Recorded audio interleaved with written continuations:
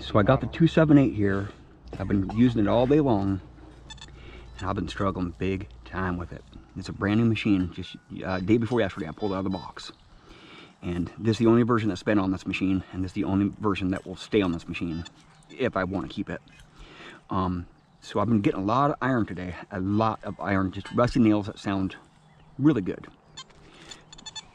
And I've changed the modes, I've changed the frequencies, I've changed the iron audio, I've discriminated, I've notched, done everything.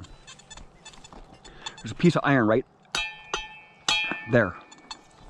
Gary has his Simplex 268 version. He swept over it and it was a banging target. Jim swept over it with his MX7 with a 7-inch coil on it, and it's a banging target.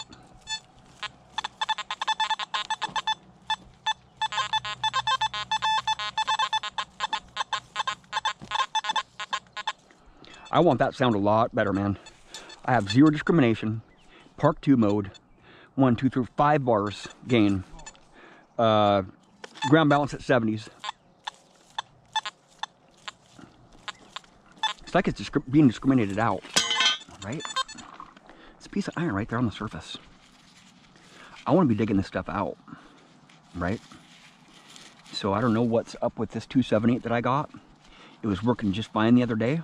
Yesterday, I got a ring yesterday and some relics and stuff. But I want to be digging this stuff out, man. If it's right on the surface like that, this should be banging it, just like that 268 and just like that MX7. This should be very, very evident that this is on the surface here. And I have my iron audio set at 2 bars, zero discrimination. My frequency is right in the middle, like I usually keep it. And it's just, that should sound really good, okay? On my 268, those things sound really good because I want to be digging them up.